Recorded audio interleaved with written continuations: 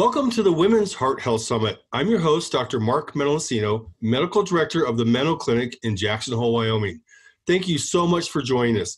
This is your chance to hear from the international world's experts to achieve optimal health, optimal women's health, and prevent and reverse heart disease. We're very fortunate today to be joined by Dr. Margaret Christensen. Thank you so much for joining us, Margaret. Hi, Mark. I'm so happy to be here. Well, let me tell the viewers a little bit about you. Margaret Christensen is board certified in integrated medicine and is an Institute of Functional Medicine certified practitioner and was a board certified obstetrician gynecologist for 23 years. She first became interested in functional medicine 17 years ago when trying to solve the riddle of her own health challenges. Initially focusing on women's hormonal health, her boutique practice has now gone into the Carpathia Collaborative, a large multidisciplinary functional medicine practice based in Dallas, covering the full spectrum of complex chronic disease. Carpathia, which was the ship that rescued passengers from the Titanic, guides clients to safe harbor away from the Titanic of our floundering conventional healthcare model. Carpathia provides 360-degree functional, lifestyle, and nutritional medicine and includes on-site teaching kitchen, yoga studio, and education library hosting community learning events. She's a faculty member of the Institute for Functional Medicine since 2007, one of the best lecturers on the team, I may add. And Dr. Christensen is super passionate about educating her clients and her colleagues about whole systems medicine. Again, what a background, and thank you so much for joining us, Margaret. Yeah, you're welcome. I'm just really, really happy to be here, and I'm happy to talk about what we're going to talk about, too. So. Well, I know for me, I'm fortunate when I get to sit in the audience and listen to, or we're up on stage presenting together, but how great for all the viewers to hear from the teacher of teachers. Oh, thanks. Thank you. You really bring a lot to it. You mentioned doing this change to the Carpathia type of model in functional medicine way back in 2007. You were really one of the pioneers that saw this new pattern. Was there something that started that transition for you? Absolutely. Actually, it was back in 2001, and I got really, really super sick. I couldn't figure out what was wrong with me. I had this very booming OBGYN practice that I was doing great. I had all these nurse midwives working with me. We were just doing this, really amazing progressive medical care. And I was just feeling worse and worse and worse and worse. And very long story short, it took 8 years to figure out what it was, but it led me into functional medicine in 2002. And then I started teaching in 2007. And basically the underlying cause was environmental toxicity. I had severe mold poisoning and didn't know it, and my whole family was sick. And that's what got me in. So for that, I'm really grateful. And I know you've had Ann Shippey, I think, talk about toxic mold, and I'll talk about that at the very end. But anyway, that's what got me into functional medicine. And it was just absolutely amazing when I started applying these principles to what I was doing with women in women's healthcare and in hormonal balancing. It absolutely changed the game. And it wasn't all about, hey, a pill for every ill, and drug it out, cut it out, which is basically how we're taught.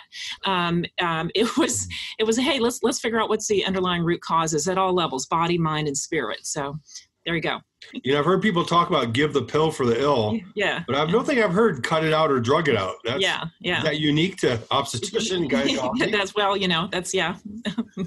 Some of my favorite practitioners are the female specialists, and it's just that the tools are so limited of what they provide in the training, and to get this additional background like that. I know for you, you talk about these 5 levels of healing and 5 keys. Is there kind of a strategy that you like to structure this around for your clients? Yeah, absolutely. And this is, I'm totally taking on the work of, this is Dr. Klinghardt, who kind of sort of defined these 5 levels, which he actually based on Panjali, who is the original yogic teacher who wrote down all the yoga philosophies. But, basically when you're looking at an illness, there are 5 different levels that we have to focus on. The first would be the physical level. The second would be the energetic level. The third would be the mind level. The fourth would be the transpersonal level. And the fifth would be the connection to something much larger than ourselves, the divine. So in Western medicine, we're taught really on that first level. And conventional level, which is, hey, what's your biochemistry, physiology, what's your lab numbers, what test can we do to figure out the imbalances? And even in functional medicine, I mean, that's a lot of where our focus is, nutritional deficits, what toxins, blah, blah, blah. That's a physical piece. But the next level up is really, I think, really totally where medicine is going in the future, this sort of the Star Trek thing, and this is energy. And how does energy affect us at an energy level, whether it's sound, whether it's light, actually EMFs, electromagnetic fields is huge, huge, huge problem with us. And then what is also the energy of our culture? What are we watching? What are we listening to? What are we hearing all the time? Is this all this chronic, toxic, negative energy, stress, stress, stress, stress, stress? When you watch the news, you watch all these, horrible television shows that are really negative. So important to switch the energy around. Use sound, light, vibration, joy, play. That kind of energy can really, it's amazing. And I know that you've done that. And then the third, again, the mind. What are our thoughts? And what did we grow up with? And this is where epigenetics really comes in, is because we know that we can actually change our body's physiology based on our thinking patterns. Mm-hmm. And anybody who's done any studying around this understands that first 6 to 7 years of life, we have a lot of patterns laid down that run subconsciously and unconsciously in our hippocampus and our limbic system. So whatever messages that we learned often stay with us through our whole lives, but those can change. But our thoughts, whatever, that mind level of what we're thinking, and are we constantly in negativity? Is that unconscious brain? Because that'll completely affect our physiology. So that's the third level. The fourth level is what we would call, transpersonal or transgenerational. And this is where trauma and generational trauma comes in, as well as at the third level in terms of our personal life experience is going to affect our thoughts. But, we can transgenerationally carry a lot of stuff and a lot of abuse and so it's no wonder. But when we go back and whatever complex illness that we are dealing with, if we are cognizant of what are the whole constellation of family patterns, and with the technique that Klinghardt uses, I think is called family constellations, and yes. Something like that. Yeah. Mm-hmm. And then so that is important to acknowledge. And I'll just say in my own situation, my father, who's 92, is a concentration camp survivor. He worked for the Polish underground resistance movement and he was captured by the Nazis, and he was Catholic, but it didn't matter. But of course, there's so much trauma and embodied trauma there that was never really dealt with, and that gets passed on generationally. So we know that there's a lot of depression, anxiety, and of course toxic mold what is that about? It's about toxic gases. What is Auschwitz about? Toxic gases, So it's really interesting to look at those family constellation patterns at that fourth level. And then, and the fifth level is our connection to something that's larger than ourselves. So to the divine, in whatever form that you want to characterize that. And it's so, so important, whether that's nature. Look at that incredibly beautiful, you live in such an amazing, amazing, spiritually beautiful place behind you. But that connection that there is a larger energy that flows through the entire universe and all of us, and whatever label we want to put on it, to tap into that is absolutely essential in order to create a total a whole body healing. Whether or not you are cured, you can heal. So those are the 5 levels. Well, Margaret, I love the way you wove all that together, and you laid out such a great plan. And I'm just envisioning myself as a client sitting in front of you in your office and hearing you talk to me like this. I think everybody is wishing they could fly to Texas to come see you. Oh, thank you. You really have such an eloquent way of expressing these really complex ideas. We've talked with other speakers about the adverse childhood experiences and how they contribute to future life issues, but you're talking about transgenerational trauma being manifested in the next generation. That's a kind of a hard concept for a lot of people to grasp. Can we dig into that a little bit? Sure, absolutely. So, you know, what we know is that when traumatic events happen, there's actually epigenetic changes to our DNA. So it can change for example, the methylation pattern. So your ability to detoxify, for example, or to produce hormones or produce neurotransmitters can be impacted or affected. And we certainly know this at a chemical level. So we are understanding now that, you know, exposures of our mothers and grandmothers to something toxic during their pregnancy can last for, you know, end up for 3 or 4 generations down the line. Wow. And it can impact us. But we also know at an energetic level that the same thing that can happen. So again, if you've had a lot of trauma, or there's been a lot of trauma, that can also be affect us generationally. And there goes my alarm. Hang on, let me get it. It's okay. I thought those were divine chimes. No, yeah, well, those are actually they are. It's it goes off every 2 hours on the 11 to remind me to be mindful and present. So hang on. I love. I'm just going to continue. I love when our speakers have these self-care hits, and this is something that everybody can do. And, you know, here's Dr. Margaret Christensen. She doesn't just talk the talk; she walks the walk. So if anybody's actually ever done any 12-step work, they'll know that the 11th step is about improving our conscious contact with God as we understood God. And so I just remind myself every 2 hours that's my part of my job. And I love how you say that. Not to get deep into that topic, but how you understand it. How do you connect? How do everybody has a different relationship with themselves, with their higher divine, and just find a relationship, whatever that may be for you. I do think that that's a big, powerful part of healing. Absolutely. And for me, you know, I have a daily practice of mindfulness and meditation where I take, you know, at least 20 minutes to do some meditation, and sometimes I'll use guided, sometimes I'll just use silent. I have a whole stack of daily readers, and I totally recommend, there's 2 that I really recommend for folks. One is called A Pocket Full of Miracles by Joan Borisenko. And Joan has written amazing books, including a book that I really recommend, called A Woman's Book of Life, which correlates the physiological changes with that psychospiritual level. So Joan Borisenko's A Pocket Full of Miracles is a great daily reader, and the other one is called The Language of Letting Go by Melody Beatty.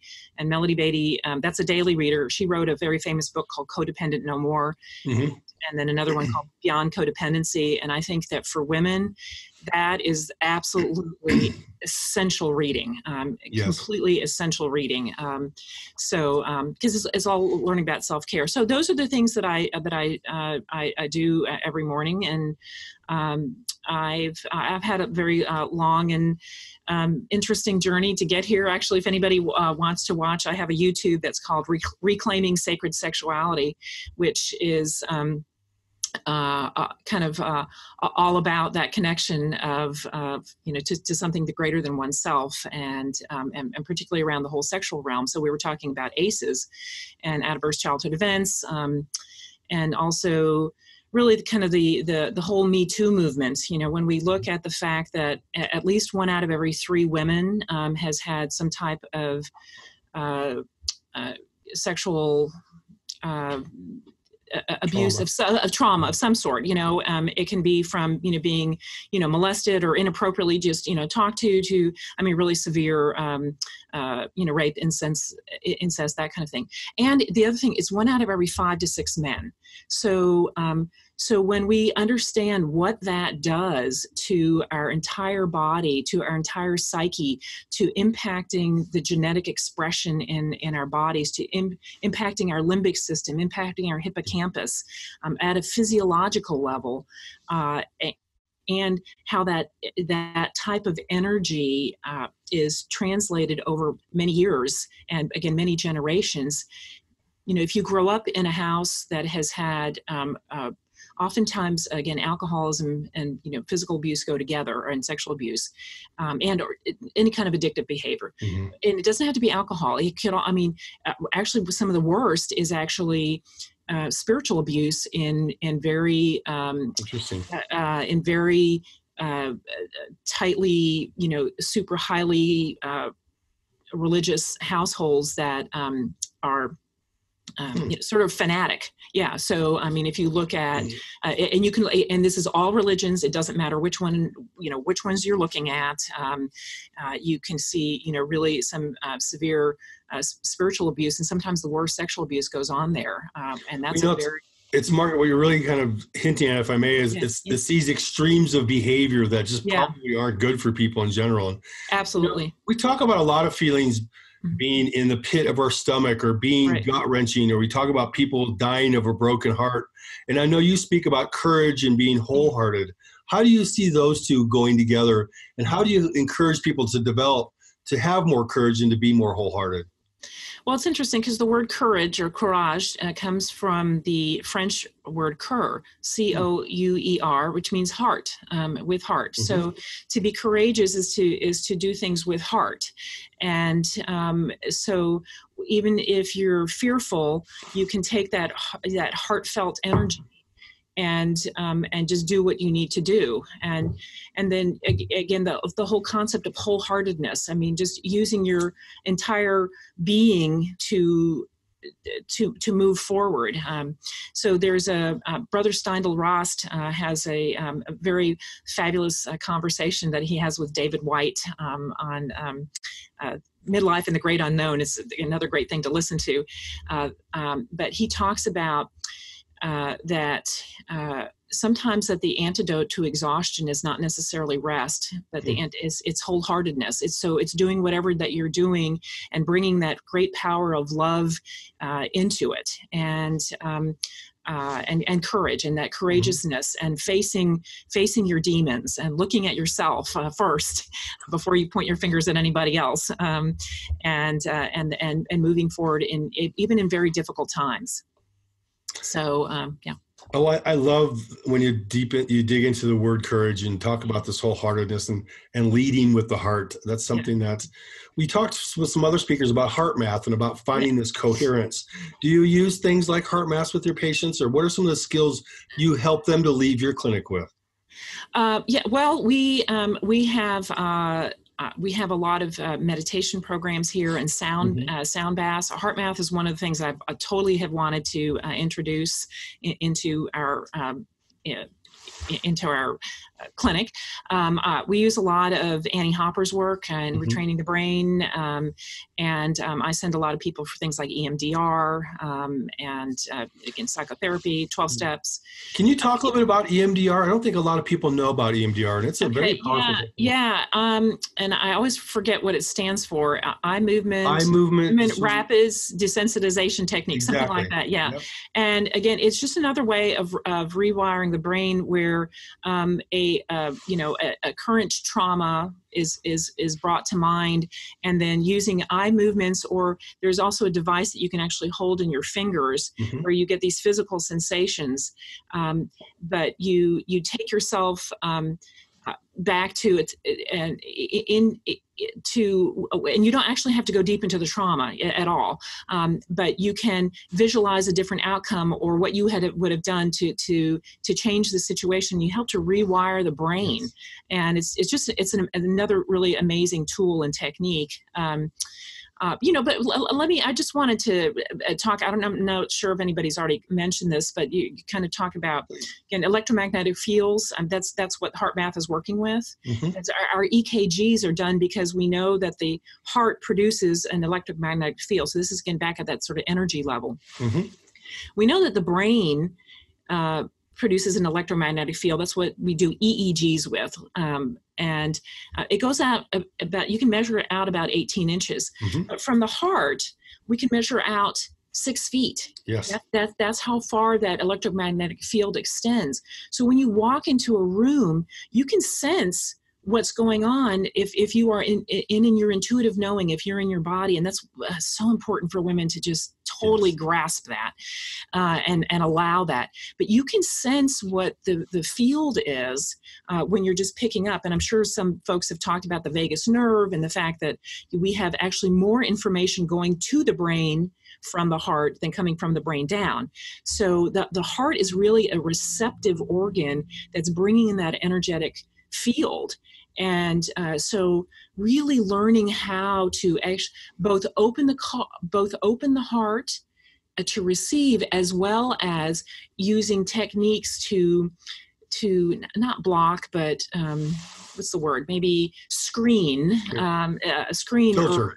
Filter. Thank you. This using filters. Hey, and how do you use a filter to allow in what serves you, what nourishes you, what opens you, what fills you, and then reflect back what doesn't serve you anymore. And that's really kind of all heart chakra. Yeah, I love how you describe the brain as a receiving organ, because we think it's all just communicating out. Right. And yes, it receives your sense of hearing, smell, and eyesight. We now think the heart is actually a communication organ. It's actually an endocrine organ as well, because it releases neurochemicals and neuropeptides that modulate the endocrine system and talk back and forth. You mentioned the heart chakra, and can you share just a brief description of how you think about the chakras, how you describe them, and what's so special about the heart chakra?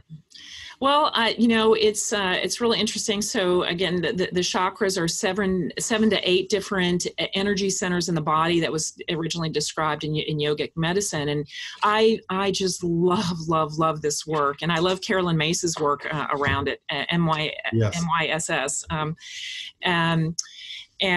So really the heart chakra is all about giving and receiving love. And it's the fourth chakra. The color that's associated with it is green. And so if you have blocks in this energy center, and by the way, it's so you have three chakras below that connect you down to the earth, down to your ancestors, down to your will, to your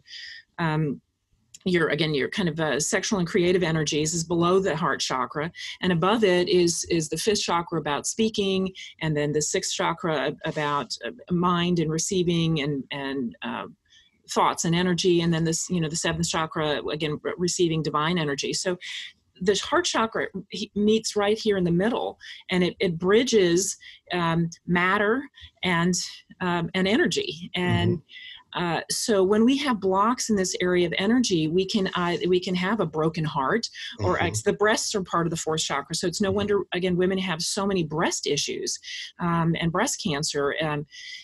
Because sometimes in order to wake up about what's really going on in our lives, we have to cut off that piece of ourselves, or we get a broken heart because, again, energetically something is going on that is really impacting us. So I always bring that in. I ask, what are you doing to nurture yourself? And are you giving yourself away? Are you giving, are you trying to take care of everybody else and not giving yourself the heart nourishment that you need, and the sweetness and beauty in your life and joy that you need? So, Margaret, I just want to take a second and tell all of our viewers, this is Dr. Margaret Christensen.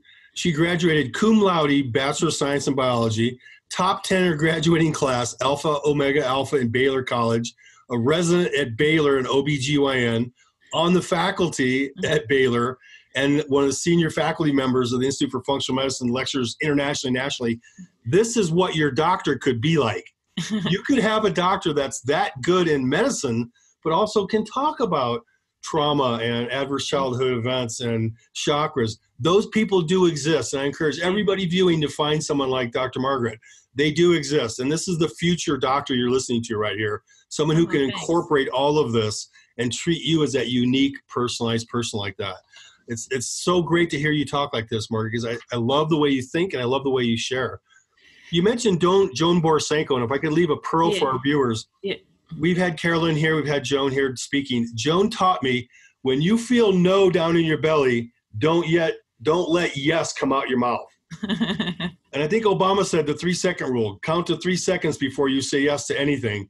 But if you feel no in your belly, don't let yes come out your mouth.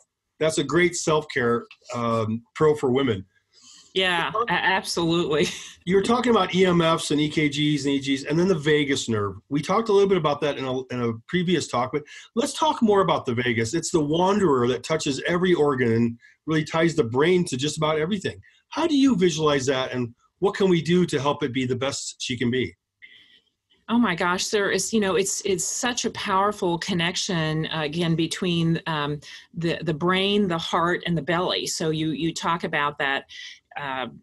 Again, when you get a gut, we have gut feelings for a reason. I'm sure somebody's commented on the 90% of our neurotransmitters are produced in our intestines. So when you're getting that gut feeling, and then oftentimes you'll get a physical feeling in your heart of like, a tightness or a shrinkage or pain, and then and then again it's again connected to the brain. So there's all kinds of things that we can do, and when we have vagus nerve issues, you can get a lot of palpitations, you can get a lot of anxiety. Again, it can be coming from all three of those places. So anything to increase the parasympathetic tone, so that's the rest and digest rather than sympathetic overdrive, can make an amazing difference. And so we have here at Carpathia, we have just an amazing functional chiropractic neurologist. So she's taught us all kinds of stuff. And then my naturopathic partner, Dr. Heidi Rathgebal, also. So one of the things that you can do to increase vagal tone is gargle, gargle every day, sing, and see, I have a toothbrush here on my on my desk here that you can just gag yourself, because that's one of the things that's when you brush your teeth. Just I've never heard a doctor recommend doing that.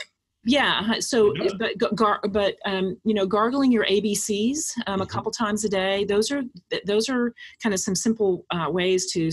I do that every morning, Margaret, just for that reason. I think it was from listening to one of your talks, actually. Okay. Well, I specifically do that to turn on my vagus, and then do it with the intention. Yeah. And what I encourage everybody to do is look up what the vagus nerve looks like and see how it wanders all around. And while you're doing your gargle, visualize it. And that's that power of intention. Do you sometimes use that in your therapies to help? Oh, absolutely. Absolutely. And the intention is perfect. And again, if we're coming back to the vagus nerve, we know that 80% of the information running through the vagus nerve is coming from the gut and from the heart to the brain. And only 20% is wow. efferent. So 80% is afferent, going from the body into the brain, whereas only 20% gives direction. So just kind of what you said, the heart is a receiving organ, the gut is a receiving organ. Our instinctual selves are so important to pay attention, and that intuitive self and that energetic knowing, and all that's been squashed. And, another really great author and book that I recommend is anything by Jeannie Octerberg, Dr. Jean Octerberg.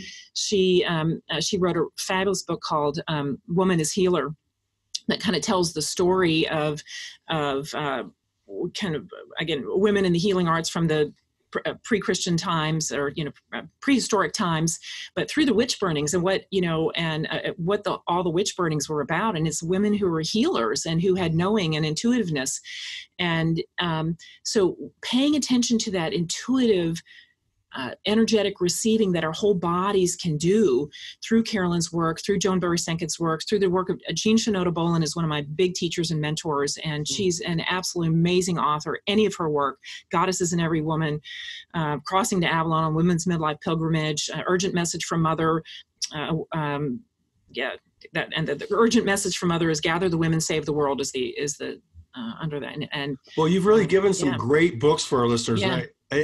And I think you talked about Joan Borisenko, Carolyn Mace.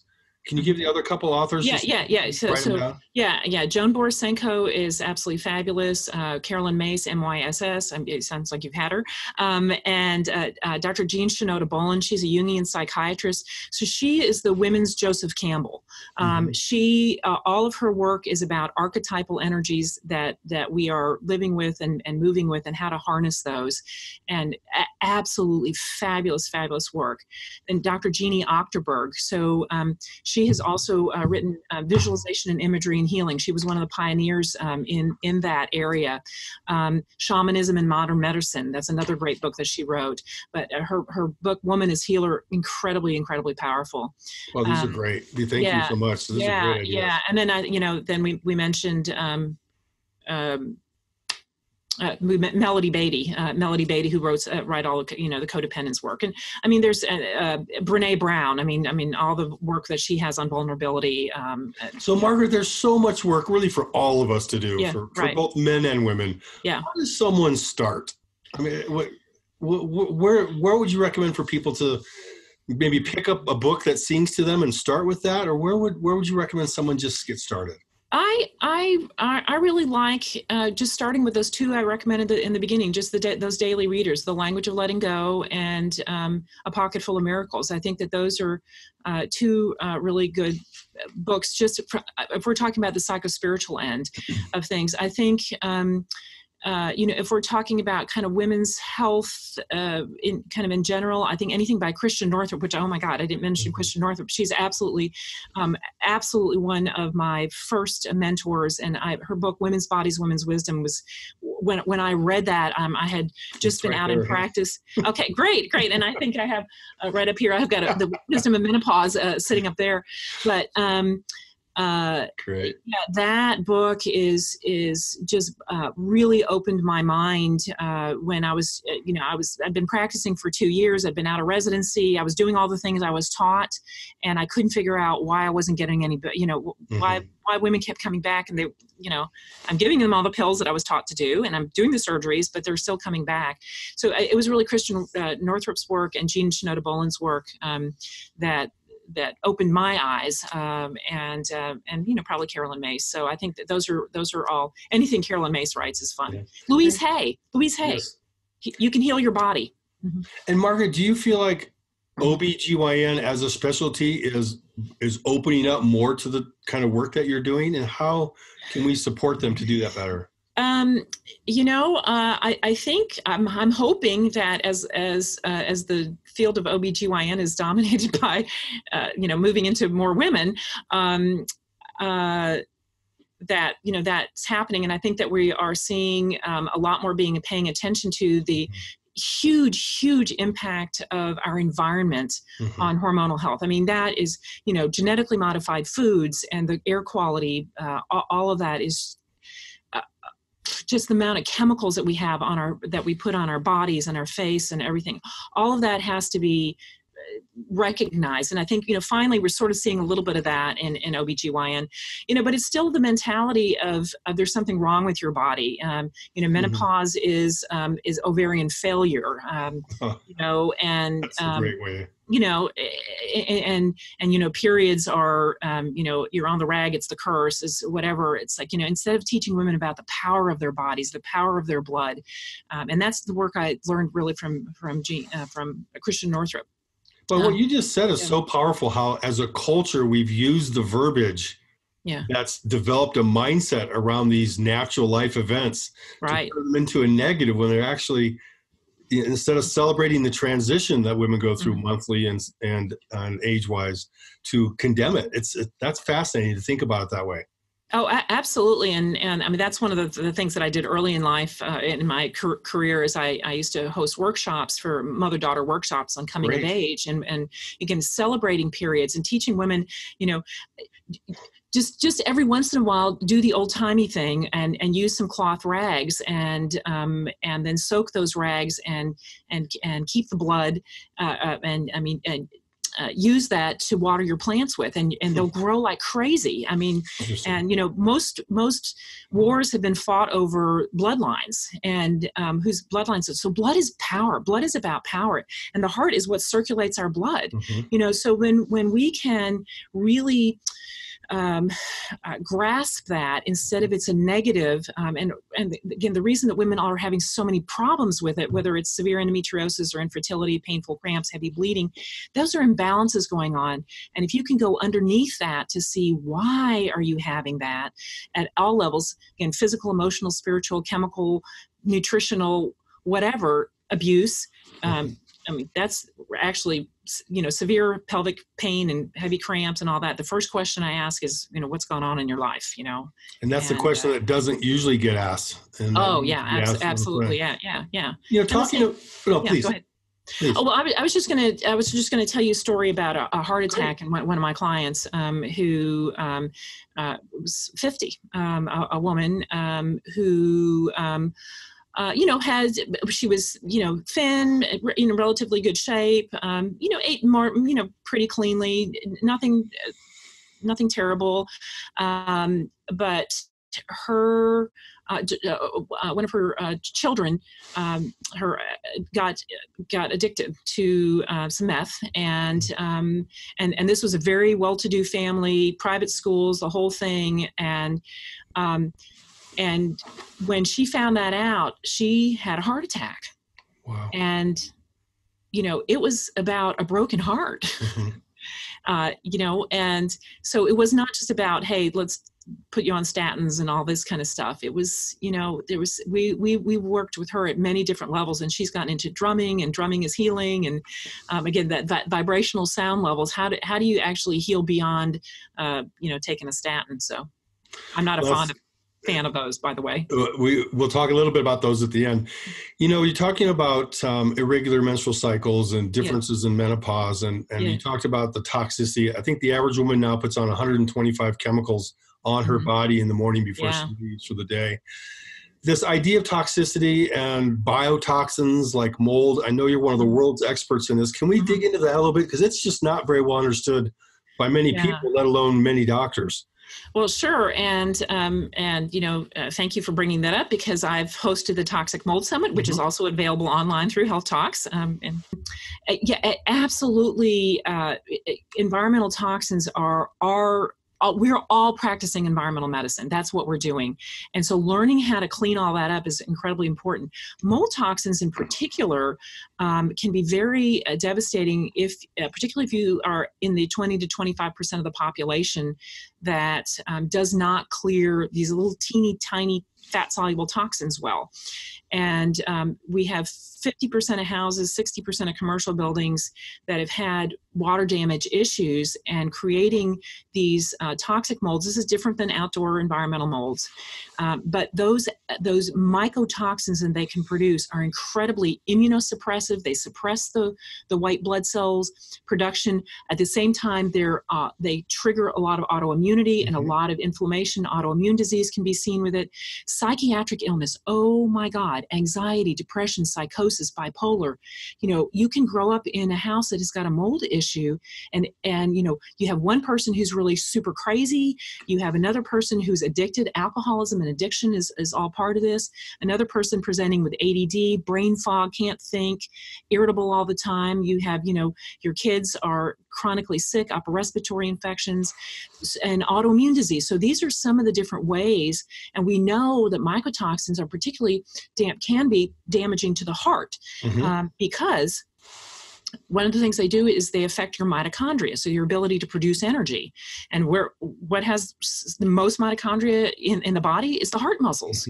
So it would make sense that if you have a toxin that is going after your mitochondria, that your heart as well as your nervous system, because that's the other place that has as many mitochondria, are going to be affected, and that can be manifested in many different ways. So waking up to that, and especially if you're in a house where kind of everybody's sick all the time, but lots of different things, usually the dads aren't.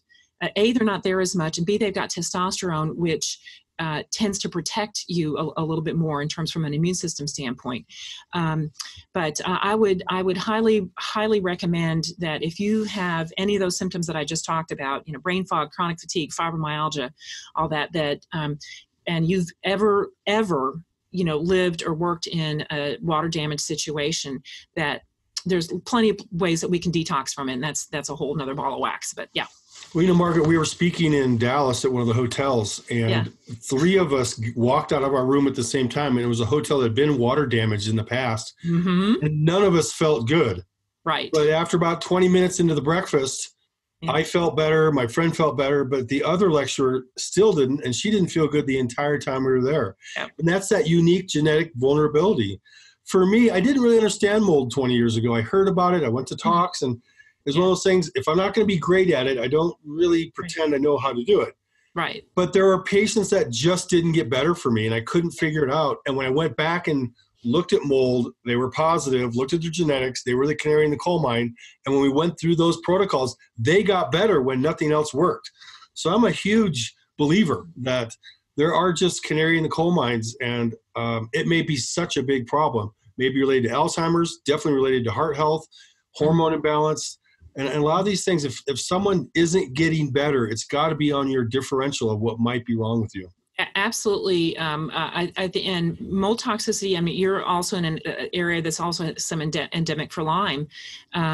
But one of my ILADS friends who does a lot of Lyme work, she said in her experience, this is in her office, 100% of her Lyme patients, toxic mold was the trigger underneath it. And so when you go after that first, instead of doing, years of antibiotics and IV, in fact, watch Jay Davidson and any of his work on the Chronic Lyme Summit. That's really, really important. So I think, please, think about that. And it's so common. I mean, it's a pandemic issue, not just houses, office buildings, churches, dorms, cars, schools, cars. Yeah. All of that. So I think it really behooves all of us to pay attention. And then there's a whole energetic level of mold, and, and how our whole country is being built out of, cardboard and sticks, and the building codes and what we need to do to change as a community. And I don't know who's talked about community on your. Let's talk about it. No, please, so community is so critical. Whether that's a support group of any sort that you're in, or a book club or a reading group, but particularly if you've been chronically ill, you need a support system, and so any kind of, whether it's online or whatever, but we have as a country the need to energetically change the vibration of divisiveness, of negativity, of discord that we have. And, the powers that be, they like divide and conquer. They like setting us all against one another. Yes. So I would encourage everybody to work with through your church group, through your PTA at school, through your recreation center. If you, even, things like prisons, I mean, to work together as communities to help to change the quality of the food, to organic garden, to absolutely ban the use of Roundup and atrazine everywhere, to grow organic gardens, to and like with mold toxicity, there are ways now. There are amazing things that we can do to kill off molds and get rid of them in our house with non-toxic foggers. So, as a church, you can buy a unit and then, teach people how to help one another to go from house to house. It's kind of like old barn raising, Yes. And same thing, PTAs in schools. So community getting together, and God bless James Maskell for pulling together the functional medicine community and creating forums there. So with the evolution of medicine. So any kind of community, connect with others, connect the dots, and that also connects our heart chakra. We're connecting ourselves, and with the intention of love, of goodness, of healing, and sending that out, and asking for the divine energy to come through you and out through your heart, bringing up the earth energy and matter, the nutrients, the Mother Earth herself, bringing that up through our lower chakras, and we can radiate that out our heart chakra, and that's how we can move through life. So I love how you think of community, and our friend Mark Hyman talks about refrigerator rights. And that's one thing I did when I moved into my new neighborhood 8 years ago, was I invited everybody over for dinner. And I let them know, you're welcome to come to my house and take something out of my refrigerator if you need it for your dinner. That we call it refrigerator rights. I grew up with those, where in our neighborhood, if you didn't have an egg, you could walk to your neighbor's house. Even if they weren't there, you could go to the refrigerator and get an egg. That's that sense of community we've lost in America, really worldwide. And so one thing I'd encourage is invite your neighbors over to dinner. Have a potluck and show them some clean, healthy food. What James Maskell taught me was he had some friends in California that one of them wanted Roundup not in their neighborhood. So they asked all the neighbors to get together and just agree not to use it. And then one neighborhood stopped using it, then another one, then another one. Now an entire subdivision is Roundup free, and they have little signs that as you drive down says, we are Roundup free. So the power of community is amazing. Once you get a 1+1, you can get 10. And then has anybody talked about the Italian, the study of the Italian neighborhood that was in New York? That Menolascino. Yeah. Please, why don't you talk about so it? Go ahead. that, I mean, talk about, again, the power of community and generations. So, I don't remember the name of the community again, but this is a famous study that really looked at the fact that that there was a whole lot less heart attacks in this one area compared to all the areas around it. And they were trying to figure out why, because they were smoking just as much. They were eating the same, high fat, diets with lots of butter and all that kind of stuff. But why is it that these men weren't dying, and probably women too, they just weren't studying women then. They don't study women. No. Why were these men living and not getting heart attacks, or even if they did have a heart attack, they survived it. And it's because they had community. There was deep community in those neighborhoods. These big Italian families of multi-generations and get together all the time. And again, and through their churches or whatever. So I think we are so isolated, and that's an isolation and loneliness is more devastating to our health than smoking. Yes. So connect and reach out, and so that's what I would say. Well, I grew up in an Italian family. My Italian grandfather lived with us. We had 6 kids. My favorite part of every day was sitting around the big round table having a pasta dinner. And there's something powerful about that community, and it's the community, the Rosita community you talk about, with the less heart attacks. And that's, is the Mediterranean diet the best diet? Maybe, but if you eat it by yourself in loneliness, it's not. If you eat it with friends and people you care about, may not matter so much what you eat. Maybe the power of love is more powerful than any nutrition. And that's really what the heart chakra is all about. I mean, this is giving and receiving love and being open to that. And so I would, probably add to that when you're eating a meal too. I mean, taking a moment and pausing with deep gratitude for whatever animals and plants have sacrificed themselves, to nourish us. And, may we maybe resonate and vibrate in their highest good, and that the work that we do represents the beautiful energy that was given to us. And that's really what communion is, right? It really is. And I teach all my clients to take 3 big belly breaths, whether you say a prayer of thanks is your belief system, but I'll ask you to take 3 big belly breaths to get the vagus nerve, get your autonomic nervous system, get your belly ready to eat, to help everything work better. Margaret Christensen, I could talk with you for days. You're one of my favorite people to talk to. You have so much great energy and great information. How do our viewers find you? How do they connect with you further? Well, they can check out our website, carpathiacollaborative.com. So Carpathia is CARPATHIA, the word collaborative, COLLABORATIVE.com. It's a mouthful. We have an amazing set of practitioners here. It's not just myself. My co-founder is Dr. Heidi Ratzval. She's a naturopath. We have 3-4 amazing nutritionists, lifestyle medicine, a great acupuncturist, amazing chiropractic neurologist, several other MDs, and an essential oil specialist. And we do a lot of community teaching. So fantastic. How could they find you on Instagram, Facebook? Are you doing anything there? We have Carpathia has a Facebook page. So yeah. And any new projects you're working on? Absolutely. The Mold Summit. So anybody who's listened to Dr. Ann Shippey's talk, and Ann's on it with me. Mark Hyman's died from mold toxicity. And Annie Hopper is there with us, and Klinghardt, Dr. Klinghardt. And so I've got Tom O'Brien. We've got really, again, some amazing information about how to tackle this very pandemic issue. So I hope you'll consider. I'll be there. Yeah. Okay. Getting that. Yes. It's going to be on after yours is on after mine. So anyway, so folks, check out healthtalks.com and yeah. It's such an important topic. And Dr. Margaret Christensen, thank you so much for joining us. You're welcome.